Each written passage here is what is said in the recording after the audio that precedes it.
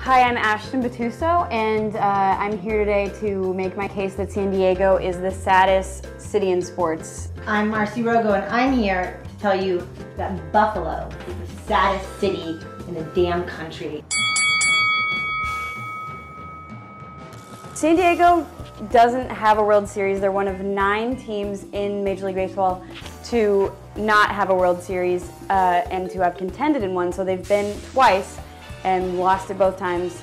And it's just, the Padres are one of the saddest teams in any sport, in any city, in any country, and I stand by that.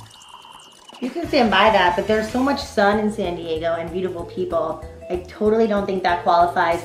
Buffalo is made of ice. Those people are the worst, and I'm gonna take my gloves off now because I'm ready to tell you why.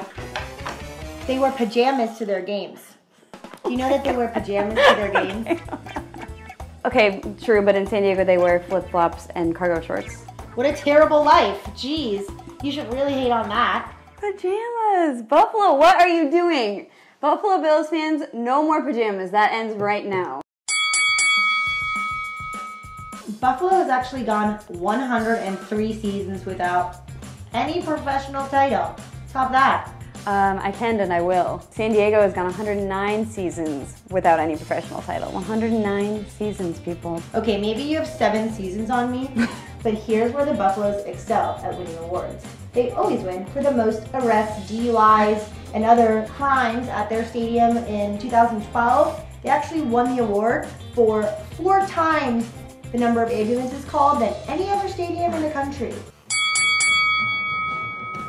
San Diego fans are so sad that when you start talking to them about who the saddest fan base is, they get pissed if you say it's Buffalo or Cleveland. They want to be sad. So I do think that they're sadder than the Buffalo Bills and the Buffalo Sabres, just the city of Buffalo, which is also a sad city. That actually leads me right to my next point, which is the Buffalo Sabres.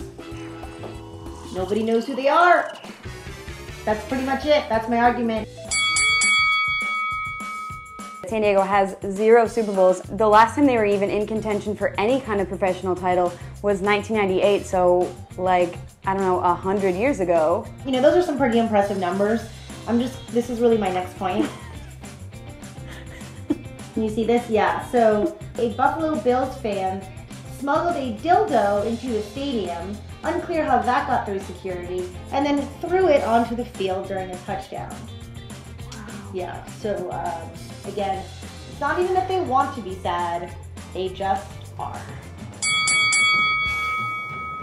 Famous philosophers have said, and I quote, "Better to have loved and to lost than to never have loved at all," right? Chargers fans disagree, and they should, because several teams have pieced out on the San Diego fan base in general. So we have the Rockets, the Clippers, they pieced. Chargers moved up to LA, which is like a San Diego fan's nightmare. They hate LA. I'm gonna quote Muhammad Ali, who said, "I'm gonna punch you out."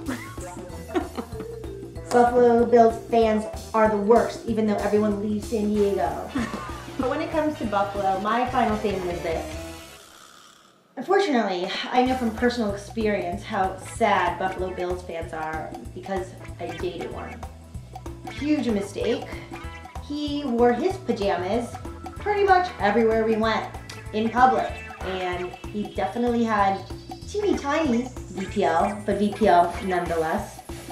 The end. Just kidding. You know, it's all because of all these stats, obviously. Like, actually in 2012, they had like 4 times the ambulance request for any stadium. Also, 2 of their fans died just from over drinking.